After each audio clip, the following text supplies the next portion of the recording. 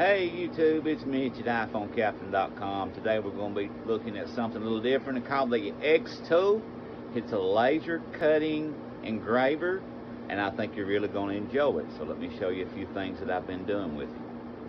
I think you're really going to enjoy is the fact that you can get this cheaper now than any other time of year. So if you are even thinking about buying a laser, now is the time to pull the trigger.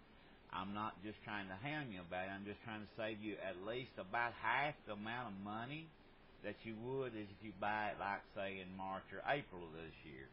So be sure and check out those links in the description below. So let's go ahead and hit this video up here.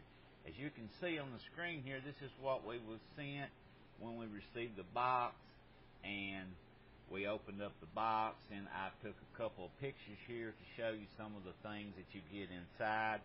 We'll just flip through these pretty fast. As you can see, it's very well packaged from xTool to be taken care of. And following up with some of the other photos I have here, I'm going to show you some of the pictures of things that I have created using the xTool. All of this was done completely on the xTool. You get some of this stuff, they send you some samples, and I've used this dog tag here as one of the samples to create a dog tag for my little dog now. And also here on the right, you see there's a box. If you'll notice how perfectly cut those joints are, it just blows me away how you can get just the minute detail. There's no other way to get it than by using this machine. The xTool, to me, is going to change how everybody does woodworking especially. So let's go ahead and look at some of my things that I've done. Now coming up next, you're going to see here, I've actually created a clock. See here on the screen, I've got a clock I created.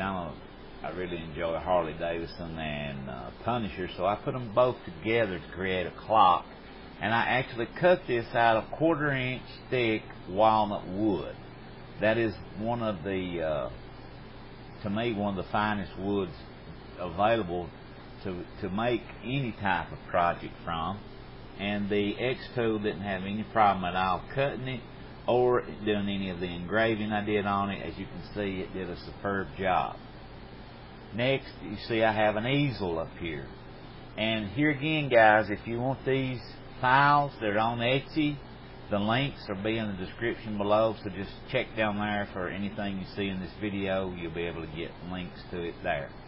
This easel was actually just something I threw together just in 15-20 minutes on in Lightburn, and then cut it out using the xTool.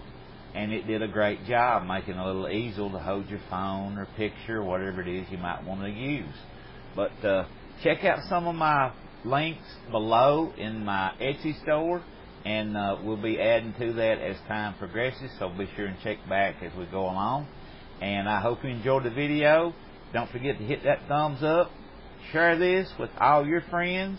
It really helps us out, and keep coming back.